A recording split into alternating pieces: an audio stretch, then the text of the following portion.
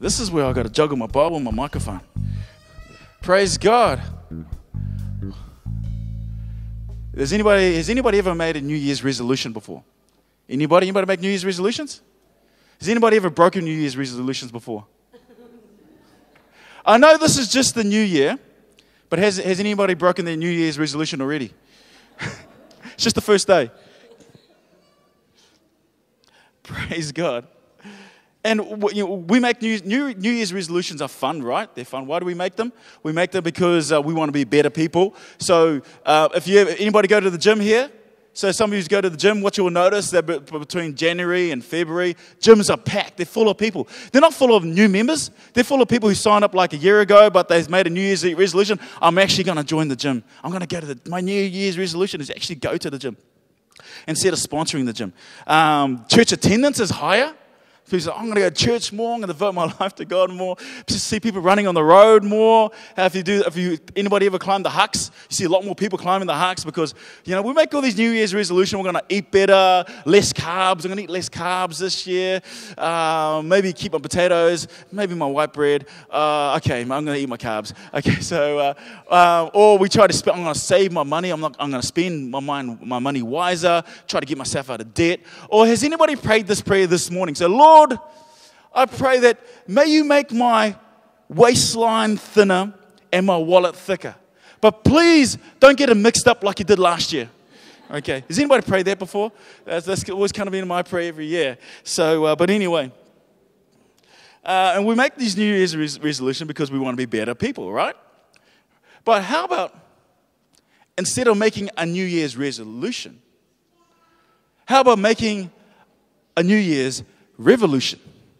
Oh, come on. Revolution. What's a New Year's revolution? You might be wondering, this is something we coined together.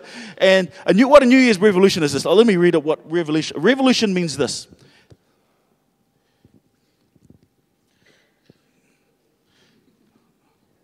Puro, could you just stand there and hold my mic while I preach? No, just kidding. Okay. A revolution means this. A forcible overthrow of a government or social order in favor of a new system. That's not what we're talking about.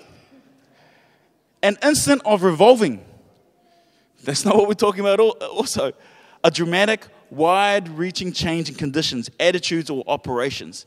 See, this is what we're talking about here. New Year's revolution. A dramatic, wide-reaching change in attitude. Changing the way we think about something that grips our thought, that we can't stop thinking about it, that every night we go to bed thinking about this. Something's taking grip of your mind, making a New Year's revolution. See, we do New Year's resolutions because we want to make our lives better. But how about doing something to make our world better? Our New Year's revolution is doing something that will help our community, something to help families around us. Something that will grip us, that instead of just doing something that's just going to help me, but to help my community. That's a New Year's revolution. Something that will take grip of every fiber in your body. And to help us illustrate that, we're going to be reading from the book of Nehemiah for the next 3 weeks. Nehemiah is a good book, isn't it? If you ever read Nehemiah, you might be new to church and you've never heard of Nehemiah. Nehemiah was a Jewish man who journaled what he had done. What's interesting about the book of Nehemiah, there's no miracles. You won't find any miracles in the book of Nehemiah. But what you would find is hard work. You'll find it's a book of vision. It's a book on leadership. It's a book of faith. So much so that it's part of our holy scriptures. And you see the hand of God move through Nehemiah's life. So just to paint the picture to set the scene of what we're going to be reading, about 605 BC, the Babylonians came in and they conquered southern Israel. So just give a bit of Israel. As we know, Israel was kind of divided in two. There was northern kingdom, southern kingdom. Northern kingdom had been overtaken by the Syrians. And now, 605 BC, the Babylonians are coming and they've taken over the southern kingdom, Judah. Taken over totally. The fact that they came in and they displaced the people. They took all the people out of the country and they took the best of the best. You might know some of the people's names like Daniel, Shadrach, Meshach and Abednego, took these guys, the best of the best, and they took them back to Babylonia, and everybody else, they dispersed them around the rest of the empire. And only people that were left behind were those that was just a remnant, just a small portion of people that were left behind, those that were weak, those who couldn't do anything. They just left them behind, but they displaced the whole country. It's like Australia coming here and taking everybody from New Zealand and then taking us back to Australia. This is exactly what happened. You guys know the song. Anybody remember Boney M? Does anybody remember Boney M? Boney M? Yeah, some young people never heard of Boney M. You know, By the Rivers of Babylon. Remember that song? By the rivers of... See, that's straight out of the scripture. By the rivers of Babylon, where we sat down. There we wept and we remembered Zion. Just trying to remember the lyrics of that song. And this is their story. They got taken out. They got taken out all their land. Now they're by the river and they're remembering Zion again. Carried away in captivity. Required of us a song. But how can we sing the Lord's song in a strange land?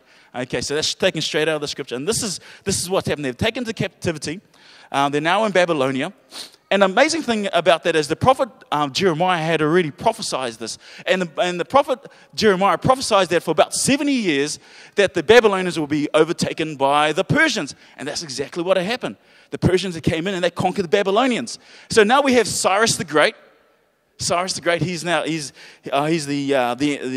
king of the Persian Empire. He's taken over Babylonia. And then someone's let him know something. They've let him know something about a piece of ancient Hebrew scripture. In fact, it was written by the prophet Isaiah about 150 years before King Cyrus was born. And what it's written in the book of Isaiah is this. It says that Cyrus will be my shepherd. And Cyrus will be used to take my people back and rebuild my land. And then, so here's King Cyrus. He's reading this prophecy. Whoa, this has been prophesied about me? Oh, wow. And so this is what he does. He makes a proclamation. He says to all the Jewish people, if anybody who's been taken and exiled during the Babylonian siege, you have my permission to go back to your lands and rebuild again. Rebuild again. And that's what they did. A small remnant went back. But however, the building didn't go so well because the best of the best had now settled in Babylonia. And I don't know about you. It's kind of like, let's say, my ancestors, on my father's side, they came from England, right? It's kind of like saying, okay, you can go back to England. I was getting to England. Why would I want to go back to England for? That was like my great-great-grandfather. What's England to me? And that's kind of like what was happening to the Jewish people who are now settled. You know, it's been 7 years have passed, and so some of them didn't want to go back. The best of the best didn't want to go back, and so a small remnant went back, and the building didn't go so well. And so now we have Nehemiah. So if you've got Nehemiah chapter 1, turn with me to Nehemiah chapter 1. So this is 90 years later after King Cyrus had issued the proclamation for the people to go back. 90 years later. And it says this. The words of Nehemiah, son of Hakaliah. Okay. Hakaliah. I said to Porter, we should name our son Hakaliah. In the month of Kislev, in the 20th year, while I was in the citadel of Susa. So this is historical. This isn't a story like once upon a time. This is historical, okay? In the citadel of Susa. And Susa was kind of like the capital city. Hanani,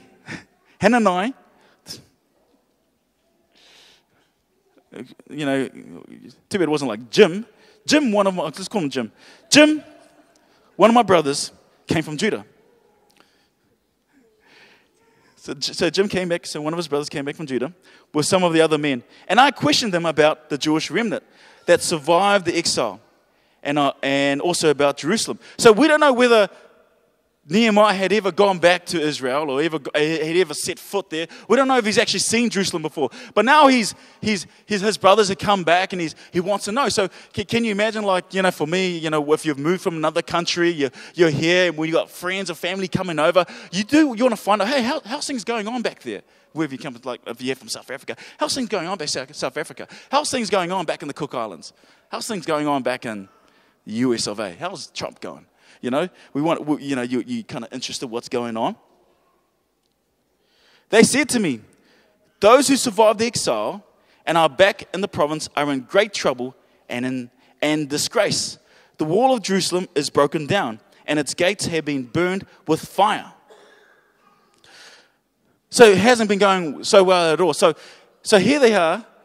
The people who've gone back, the remnant that have gone back, are trying to build something on, but there's no wall. So people, they're being raided. So every step forward they take a 2-step back. So no matter what they try to do, nothing happens. They're struggling. They're struggling. So what does Nehemiah say? Does he say, oh, man, I'm so sorry for you guys. Tell you what, here's a donation. I'll give you a donation. And you know what? God bless. God bless. He doesn't do that, right? This is what it says, verse 4. When I heard these things, I sat down and wept for some days. See, Nehemiah, his heart was broken. He heard this and it broke his heart. It really did. For some days I mourned and fasted and prayed before the God of heaven. Then I said, and then he journals his prayer. He said, O Lord, God of heaven, the great and awesome God, who keeps his covenant of love with those who love him and obey his commands. Let your ear be attentive and your eyes open to hear the prayer your servant is praying before you day and night for your servants, the people of Israel. And so God had set up, what God had done, he set up a covenant with the people. So that if you obey me and you listen to my commands, you'll be blessed in the lands. But if you don't, and if you repeatedly don't obey me, then you're going to be in turmoil. In fact, you're going to be scattered amongst the nation. And that's exactly what had happened.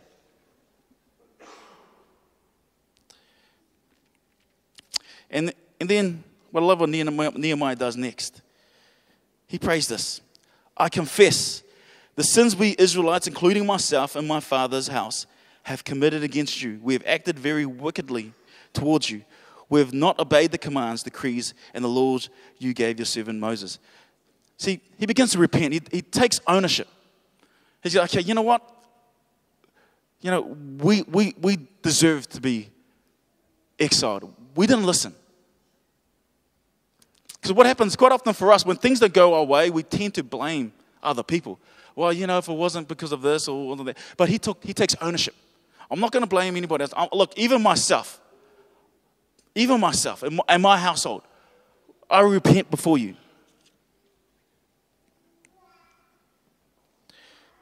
Verse 8, remember the instructions you gave your servant Moses, saying, if you're unfaithful, I will scatter you among the nations. But if you return me and obey my commands, then even if your exiled people are at the farthest horizon, I will gather them from there, bring them to the place I've chosen as a dwelling for my name. And so this is what's happening. He said, he's reminding God what he had said. He said, God, look, I'm just reminding you again what you said. You said that you will gather your people back. You said this. You said you'll gather them back. But I know, God, you weren't going to gather us back so we can be in turmoil. And sometimes we kind of feel like that, don't we? We feel like we go through hardships and then things change and we think things are going better, but things seem to go worse. And you think, God, I thought you were for me. Well, what's going on? Did your word say that you're for us, that you'll never leave us? Why am I still in turmoil? And he reminds God again. Verse 10, they are your servants and your people whom you redeemed by your great strength and your mighty hand. O Lord, let your ear be attentive to the prayer of the servant and the prayer of your servants who delight in revering your name. Give your servant success by granting him favor in the presence of this man. And so he then changes and he asks for a specific request for favor. Who's he going to go see? Nehemiah. What you got to know about Nehemiah, he worked for the king, Artaxerxes. He worked for him, the now king of the Persian Empire, the most powerful man in the world. And so he's going to go and he's going to request a favor from the king. He's going to ask of the king. Here's the thing. You don't ask the king anything. He's the king. The king does all the asking, not you. He knows that if he goes before the king, it could be trouble. You don't just anybody rock up to him. In fact, he's got a great job. He's got a great where he's living. He's raising up his family and the most powerful nations of the world, most cultured nation of the world, and he's about to ask him something that's going to take. If he says grants him this wish, it's going to sacrifice a lot for himself. He's going to leave this cushy job, and go somewhere he knows where it's desolate, where people are in trouble. He knows it's going to cost him something, but because it broke his heart, because he had a revolution in his thinking, something dramatic, so dramatic, it changed the way he thought, and he couldn't stop thinking about this. It was more than just about himself, but about his people, about his nation, and about the Word of God. And I love how this ends. It ends with this: I was cupbearer to the king. I was cupbearer to the king. I was in the presence of the most powerful man, but I am willing to give that up. I'm willing to give that up because it's more than just me. It's more than just me. And here's the thing. When it comes to a New Year's revolution, the question is not, what can I do for myself? But the question is this: what breaks your heart? What breaks your heart? What breaks your heart? When you look around your community, what breaks your heart? Could be family members, could be the city. What breaks your heart? And the amazing thing about when we ask this question, it kind of challenges us. And sometimes what stops a revolution from happening in your thinking is well, oh, you know what? It's always happened, right? It's always been like this. What can I do? I'm too old. I'm too young. I'm not experienced enough. I haven't got enough money. I'm too busy. You know, we ask all these questions like, not me, maybe somebody else. Lord, something needs to be done. This breaks my heart, but I'm too busy, or I'm not experienced. I can't do this. Send somebody else. But you know what happens when something breaks your heart and you think, look, I can't do it? What happens is we tend to blame things. We're like, something should be happening here. Why is this going on? You know, the country needs to do something about this. The prime minister needs to do something about this. Or maybe it's like the church needs to do something about this. Or maybe the pastor needs to do something about this. You know, the truth, this is true. People that blame things don't change anything. I remember when I first became an intern here at this church, I was like, you know, I thought it was a great thing. I'm working for God, and I'm just my first year as an intern, and I got sent to do a conference. We got sent to a conference with the other leaders at the Life Conference up in Auckland. Back then it was called the Pursuit of Excellence. And I said, yeah, I'm going for for all the other leaders of the church. And oh man, I hope to catch something from them. And so I went back and stayed with my mum. She stayed in Mangere, and we're unloading our car. And then one of my old friends is walking along. There's this big Samoan guy. Big guy. I think, whoa, you're walking. And he says, walking. And we start talking, and then all of a sudden we caught up with each other, talking away, and I see the distance. There's these two young guys, and they're kind of walking really fast, turning around. They're walking like this, turning around. And I think, that's a weird way to walk. How can you walk like that? And then they come around the corner with two other young guys. They're walking really fast like this. And then getting closer. Then right in front of us, a big fight breaks out. They're fighting, fists are going, and my mum comes out. My mum yells at Ants, stay out of it, Ants. Stay out of it. I was thinking, what, as if I'm going to get in there? And then my friend goes, no weapons, boys, keep it clean. I was going, what? And then the neighbors, these boys come up from next door and they break up the fight. They say, look, you guys want to fight us. And police helicopters flying above and they disperse and the paddy wagon turns up and just a normal day in Mangere. But I remember going to the conference and I was upset. I wasn't happy. I was thinking, this isn't good. And I started blaming. I said, what's the church doing about this? These young boys shouldn't be fighting each other. They should be fighting with each other against the enemy. And the true enemy is not flesh and blood. It's not flesh and blood. These young boys need to be in the kingdom of God. What's the church doing about this? It really challenged me. Really did. So we came back and I became the intern at the youth group. Yeah, we worked with the youth and find something that breaks your heart. I'm not telling you to quit your job, become an activist. I'm not telling you that, no, don't get me wrong here. We came back and we got involved in youth ministry. We eventually became the youth pastors here. We didn't change the city. See, that's not what we're saying. We're not telling you got to find something to change the world. But everybody in this room has the potential to change somebody's world. Change somebody's world. And in those few years that we took youth ministry here, we had the privilege of changing a couple of young people's lives. We didn't change like the whole city, but we changed a few young people's lives. One of them's up there playing the keys. That 2 years internship. The man's got a diploma. Come on, give him a hand for that diploma. And when this guy came out and said, look, I didn't do well in school and I don't know whether I can do this. And you can do this. And it was hard 2 years. And internships are designed to be tough. And this guy did it. I'm proud of this guy. And where's Tiffany? Tiffany, where are you? Tiffany's at the back there. Tiffany there. He's got no vehicle. He walks from Glenview all the way here for church and so he can serve at the car parking. But what he also does, he's got a burden on his heart. What breaks his heart is seeing homeless people go hungry. So he hasn't got much, but what he does do is he volunteers his time at the serve, feeding people. He hasn't got much money himself, but he gives what he does have, he gives. What breaks your heart? See, it's not enough for us just to complain. Right? Do you want to know how your devotion to God is measured? Your devotion to God is not measured about how many prayers you pray, how long you pray, and how much Bible you read, and how many Sundays you turn up to church. Where in church hierarchy, if there is such a thing, is. Your devotion to God is not measured by that. But it's measured by what you do for people. That's what your devotion to God is measured by. What you do for people. And if our vision here at this church is Real Love Serves, and if you're part of the series, this sounds familiar to you. Because this is what we're trying to, a culture we want to bring into this house.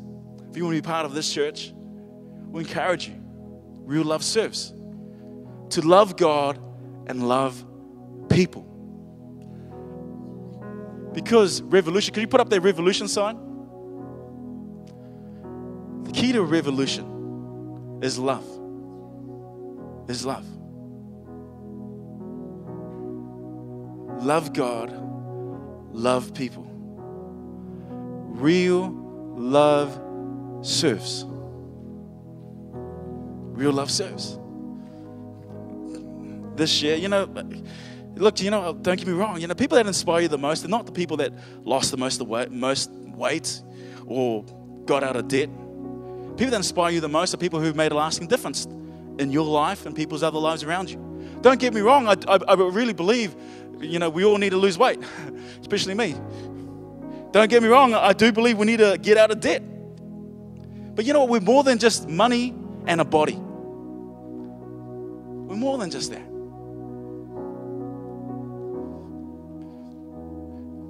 What breaks your heart for 2017? Not asking you to change the world, but you can make a difference in one person's life. One person. That's where it starts. One person. I remember that story of that little girl throwing starfish back into the beach. Some of you might know the story. This man's walking along the beach and he sees all these starfish. So there was a storm last night and all the starfish got thrown on the beach, and he's thinking to himself, these starfish are going to die on this beach. The thousands of starfish, they're all going to die under the sun. Then he sees this little girl grabbing one and throwing them back in the water, grabbing another, throwing back in the water.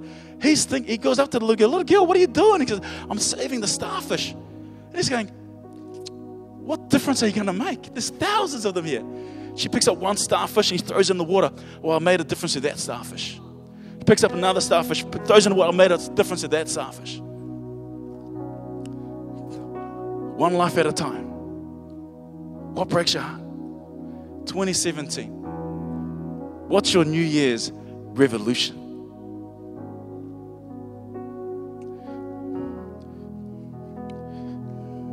After Nehemiah had gone into the city and he rebuilt the city.